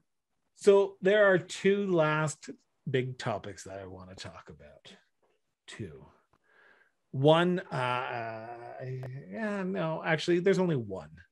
There's only one, and I was going to talk about another one, but it was supposed to be in the movies, so I won't talk about it. So we'll talk about the biggest gay news of the century, of the year.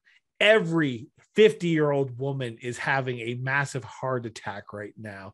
Every clueless fan is enjoying their life right now because the great Ant-Man has come from the behind and has become and named people's sexiest man alive. Mr. Paul Rudd was announced. This is what we're ending on?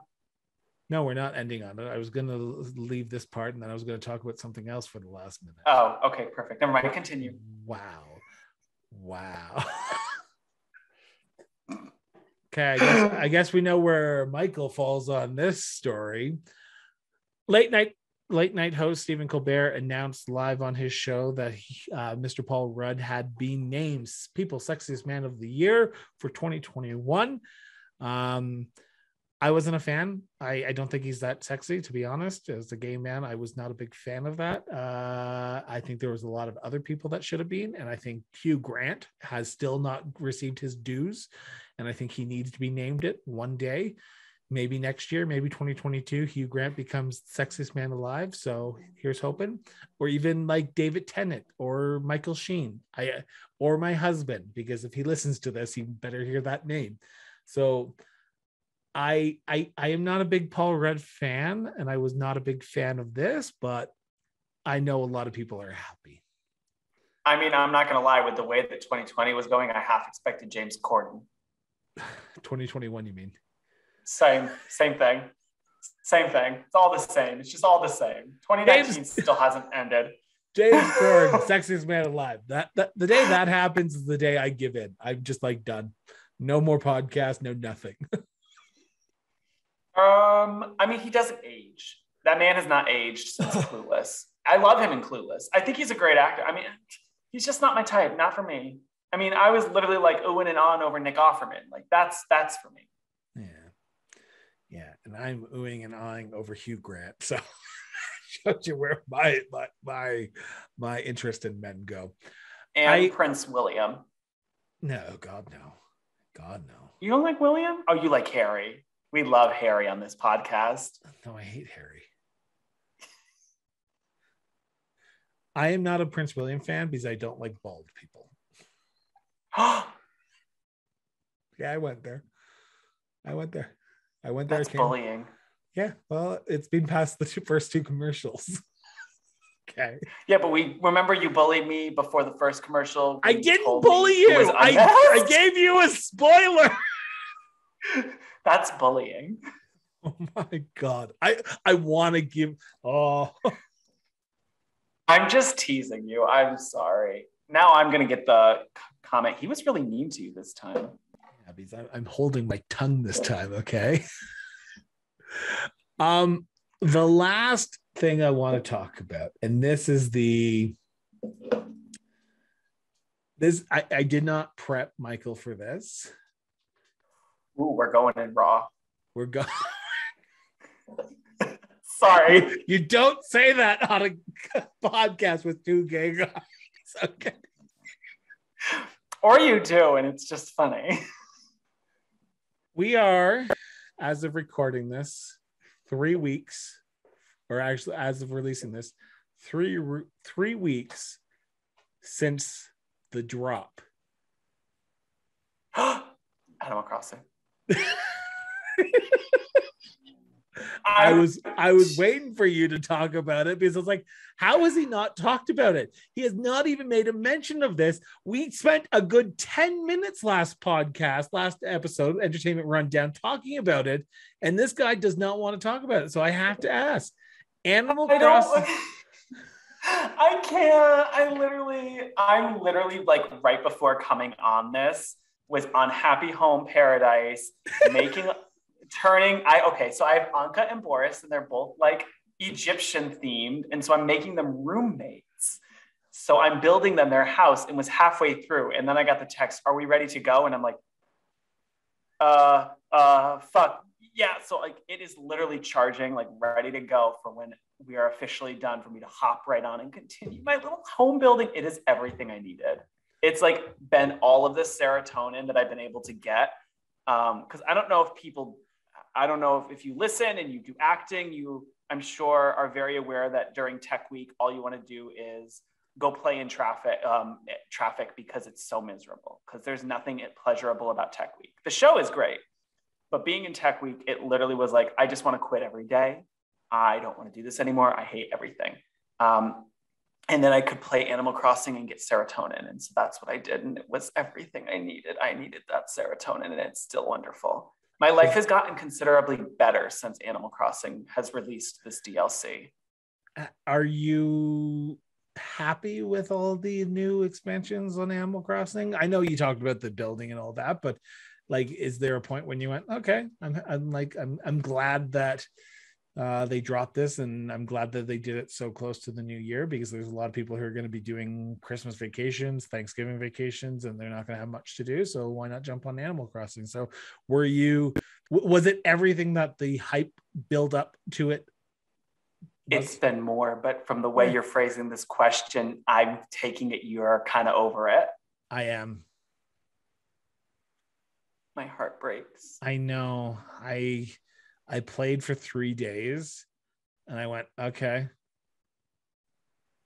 I mean, it's still the same slow mechanics. And that's something really to kind of be aware of. Like, you're still waiting 4 days to get your first vegetable, and you're still trying to get the cooking stuff. And I mean, it is slow paced. And I think I looked at it when I went in, like, okay, I can't sit there for 10 hours, like when it first came out, and play it straight, because I'm at a point in the game where it's like, I maybe need an hour or two. And I know a lot of people went and did a speed run of the island designer thing to get all that stuff unlocked. I still haven't unlocked most of it.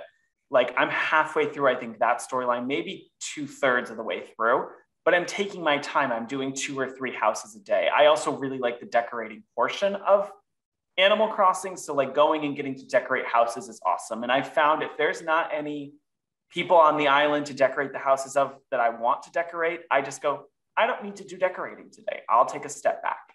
I also am really enjoying, as you play through it, you unlock like a hospital you get to decorate, and a school you get to decorate, and like a restaurant. And so I've been able to do that.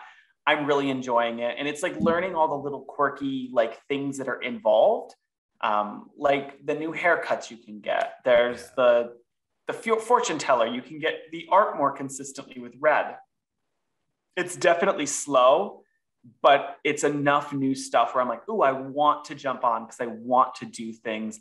And I think they thought cooking was going to be this major blowout thing that I'm like, okay, it's cool to have the food, but I'm not at that point yet in my playing where I'm like, I want to design, like change how my island looks. That may come down the line. Yeah. But there's so many cool items that have like, there's 9,000 plus items that have been added. Like, so it's cool seeing the tractor, and I just got the tractor and I'm excited to put it somewhere. And so it's everything I needed. I'm very saddened that it's not everything you needed. I think I'm just at the point. I might play it a lot more after my surgery, and I've got things like I've literally got nothing to do. But this last month for me has not been heavily focused on Animal Crossing. So I might get into it in December, maybe for the first few weeks after my surgery, when I'm literally sitting in my bed doing absolutely nothing. It could happen. Well, that's also when all the Christmas stuff happens, and Christmas is more likely your favorite time of the year. So amen to that, brother. Amen to that. So I feel like you might enjoy it around that time more. And again, you may be kind of over it. We also have exactly at midnight today, or I guess tomorrow, the new Pokemon game drops. Yes, which I'm not downloading. I'm not getting. I'm waiting for a Carius to show up in January. So that is my New Year's gift. Oh, you're not going to get this one? I was thinking about it, but I was like, okay, am I going to play it? Like I still have 8 games up in my room that I think I put in my Switch once, and I haven't played them. So it just might be because I'm just I'm at a certain age now, as George Bailey would say, and I'm at the point where you're busy. Yeah, exactly. And I've got important things on my mind and got to go from there. But Yeah. we are almost at 2 hours, as always. I want to thank everyone for tuning in. Hopefully you've gotten something and heard us rant and not bitch at each other for the first time in, I think, about 13 episodes of us doing this. But it's been 84 years. It's been 84 years. I want to thank you for tuning in, Michael. As always, thank you for doing this. It's been a pleasure. Thank you for having me. Yes. For everyone listening and for those who are tuning in, as always, we will be back tomorrow with another great episode of the Cross Border Interviews Political Roundtable. We'll be talking about the biggest political news stories federally and provincially, and here municipally in the city of Calgary. But also, before I leave, I want to announce that the third week of December, or the last week of the shows of 2021, Michael will be coming back in. I think he's agreed to this, but we are not doing it tonight because we've literally sat here for almost 3 hours and we both have other things to do. But he is going to come back on the show and we are going to recap 2021.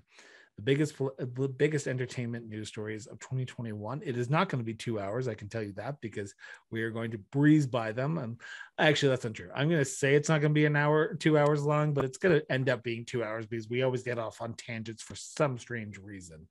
You also want to do the full year. It's going to be like 3 hours. And like, so just buckle up. Listen in, like enjoy it, go on a long car ride. It's the holidays, you're going to be driving places. Just get ready because there's a lot of movies that's come out, there's a lot of TV shows, there's a lot of news stories, and it's just sifting through it all. And we won't talk about every single one. We'll talk about the highlights, the top movies, the bottom movies, the ones that should have got picked up. We'll talk about a few other things, but that will be in December. I'm looking forward to that. That will be our third last episode of 2021 before we take a hiatus and we go into spring, and then we will be back in January. But also, as I mentioned in the last few episodes, I want everyone to tune in on January 2nd. January 2nd, we're making a big announcement. We're going to be doing big things in 2021. I hope you tune in 2022 in season 4 of the show, because we are going to be going bigger. And I can imagine what you're thinking. 5 days a week isn't big enough. No, it's not. We are going bigger and we are going global. So with that, I want to thank everyone for tuning in. Michael, thank you so much for doing this once again. Have yourself an excellent Wednesday. Keep talking, everyone. And we'll be back Thursday morning with another great episode. Chat to you later.